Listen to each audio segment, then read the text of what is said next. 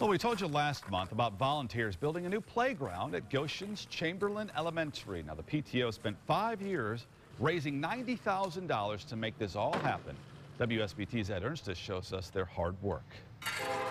The playground at Chamberlain Elementary is nearly done. Mulch is being spread to cover the ground around it.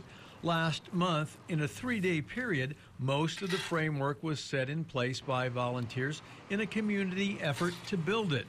Because of property tax caps, school budgets are tight. Schools just don't have money for extra things like playgrounds right now, so it falls on the PTO and other organizations to get those things done. Chamberlain's PTO held a series of events to raise $90,000 for it, using different fundraisers, candy bar sales, and grants, along with donations from a number of businesses. The school says indeed it was a labor of love for staff, parents, local churches and schools and organizations to pitch in to help build this, a great way for the community as a whole to give back.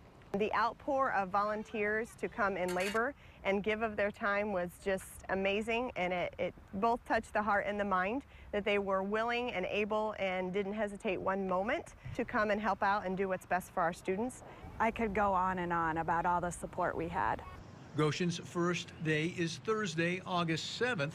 Work on final touches should be completed by then.